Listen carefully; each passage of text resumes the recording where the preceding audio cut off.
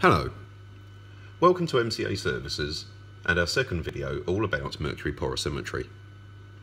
In the first video we presented some of the basics of the technique. In this video and the next one we're going to be following a sample all the way through, selecting the sample itself, selecting the penetrometer to use for analysis, and also how we actually analyse the sample on our autopore. We're going to be analysing a sample of chalk. And this is our sample. It's quite a nice sample to analyse. It's easy to handle, it's easy to load into the penetrometer, and it's easy to analyse on the autopore. We've already degassed it, so really to make sure that it's free of all moisture. We know that this piece is around about the right weight for analysis. So the next thing we have to do is select the penetrometer. Now in the background here we can see a range of penetrometers. There's actually a bigger range than this, but we've put a few of them out to show how they differ. This is a penetrometer that we'll actually be using for this analysis.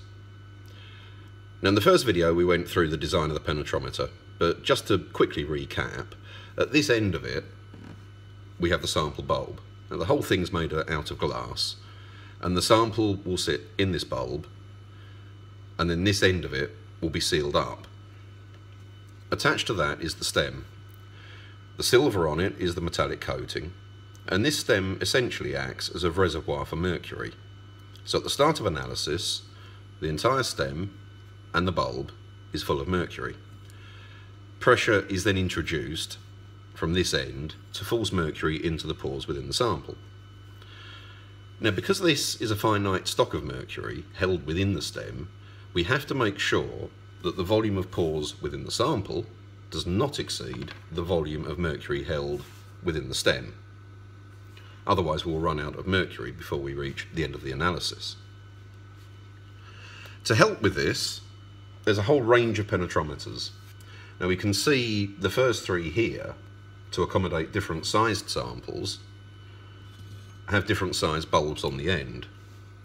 The one at the bottom is nominally 3 cubic centimetres.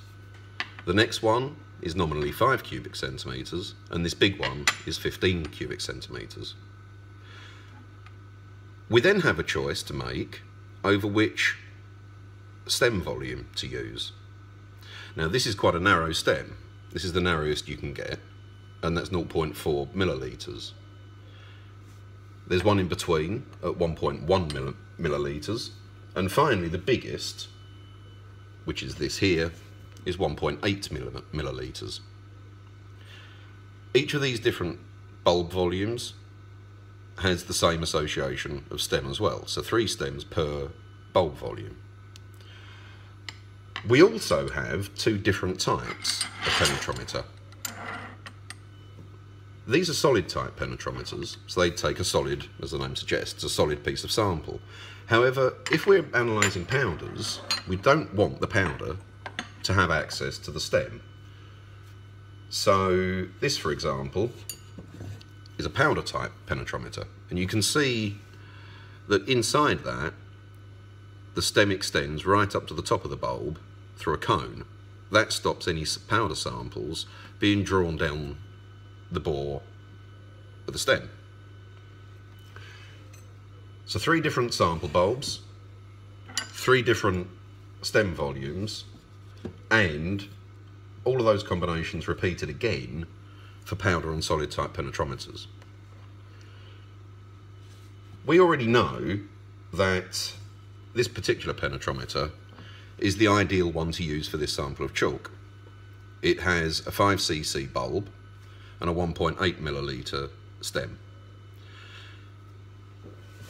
To load the penetrometer up, we take our sample. We've already weighed this, and we know that it weighs 3.3452 grams, and we just put it into the stem like that, into the bulb like that.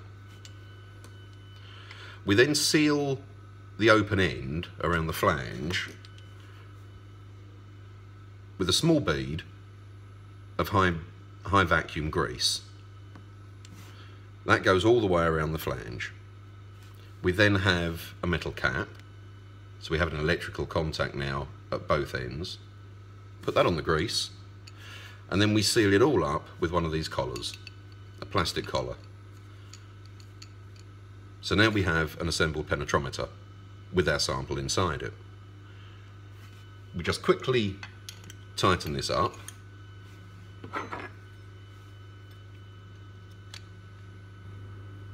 And that sample is then ready for analysis.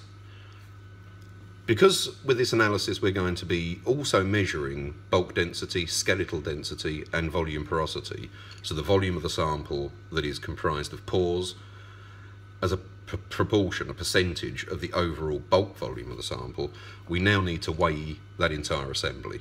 But essentially that is now ready for analysis on the autopore, and we're going to take that through in the next video. Thank you very much for watching. We hope that this has given some information on the technique. And if you do have any questions, please don't hesitate to get into contact with us.